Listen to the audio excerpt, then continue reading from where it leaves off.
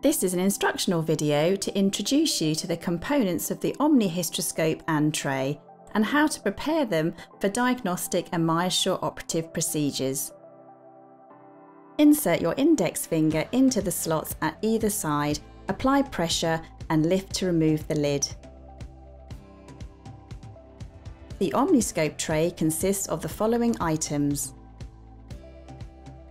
1 0° rod lens scope, 1 3.7mm sheath marked black, 1 5.5mm sheath marked blue, 1 6mm sheath marked green, 1 outflow channel for the 5.5mm sheath non-colour marked, 1 outflow channel for the 6mm sheath marked green, 3 end caps and 2 light lead adapters. There are 11 items on the tray and each item has a home which is clearly marked with the reference serial number for each item.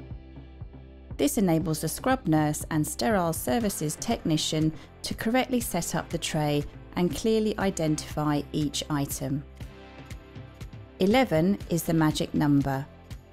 This visual can help you remember how many items are included in the tray. To carry out a diagnostic hysteroscopy using the omniscope, you will need the following items. There are 6 in total: 1 0° rod lens scope, 1 3.7mm sheath marked black, 1 end cap, 2 light lead adapters depending on your light source, 1 packet of single-use scope seals. Open the scope seal packet carefully on the side which says MyoSure, and this will reveal 2 dome-shaped seals. Take 1 seal and insert it into the end of the scope, indicated 60-200 on the tray, ensuring the dome shape is facing down, and screw on 1 end cap. Save the second scope seal for the operative procedure. To connect the 3.7mm diameter black diagnostic sheath to the body of the scope, align the arrows, push down on the white button and push together until they click. To release the sheath, press the white button and slide apart.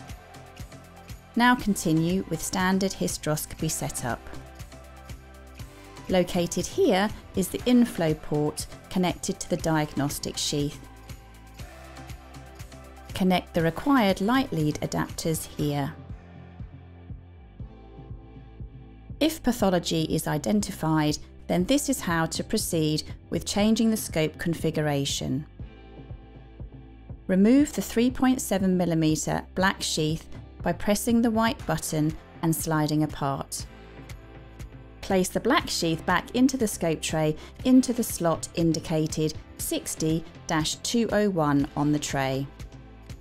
Depending on the MyoSure handpiece selected by the clinician, you will now select the appropriate operative sheath. For use with either MyoSure manual, light or reach handpieces, select the blue 5.5mm sheath indicated 60-202 on the tray and the non-coloured outflow indicated 40-201 on the tray.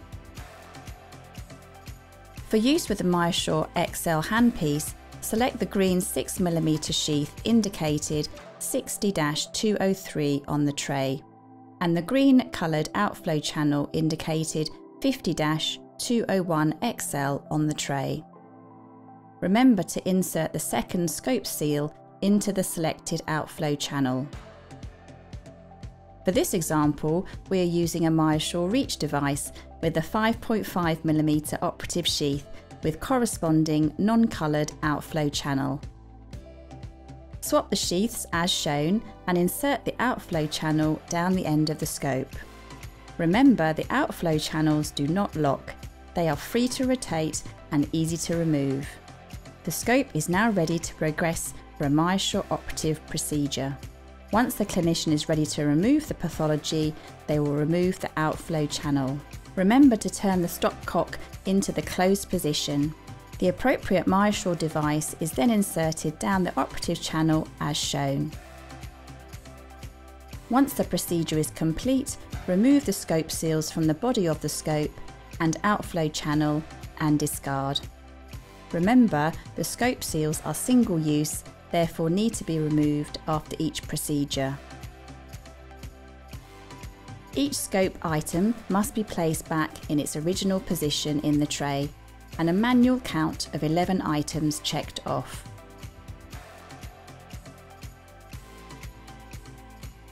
Thank you for watching. If you require any additional training or support, please contact your local representative.